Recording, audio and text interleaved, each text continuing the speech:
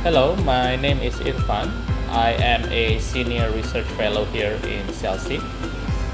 SCELSE is a leading biofilm and microbiome research center in Singapore.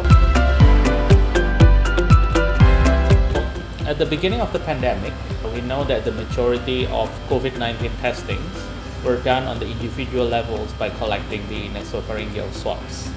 So we were thinking if there is a way to actually survey on the population level, so a large-scale testing of a space where a lot of people actually agglomerate. That's how we thought of an air sampling, how we can sample the air and test if we could detect some airborne viral materials there. And when we have a positive detection, then we could assume that there could be an infected person in that space. And from then we can do the necessary control measures.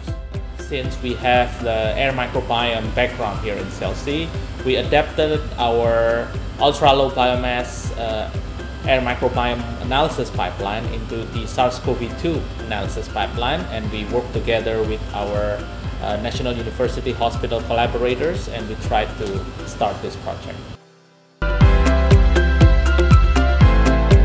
The hospital wards in National University hospitals were used to house or care for COVID-19 patients, because we know at the time there were a lot of patients and there were still no vaccinations. So we tried to do air sampling in that space. So that would be the positive, or what we thought would be positive space. And of course we also do in other wards, also in the same hospitals where there were no patients, and we tried to compare the two. So we use our filter-based air sampler, and we tried to sample with different flow rates. So we tried different flow rates of the air sampling, and in the end we found out that when you increase the air sampling flow rate, you have a much higher detection of airborne SARS-CoV-2. And this finding can be used as a standard if people would like to do this type of airborne surveillance in their public spaces.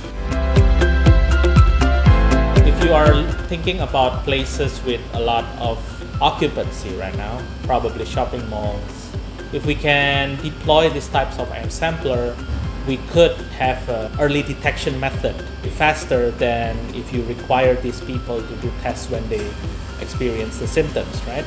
So once you collect the air samples, you can imagine that we are going to treat the air sample as if it was a nasopharyngeal swab. So you can do, antigen test if you want, which gives you a very short time of analysis. However, the accuracy is a bit lower. You can also do qPCR test, where it may take a bit longer, maybe a few hours to extract the biological materials and then do the qPCR, but you have much higher accuracy. So in terms of the processing part, it still takes a bit of time. But with all the new processing methods that are also appearing in medical environmental studies of SARS-CoV-2 in the environments right now, I think we can explore other methods that could facilitate a faster processing method, and hopefully it can be deployed in actual public spaces in the future.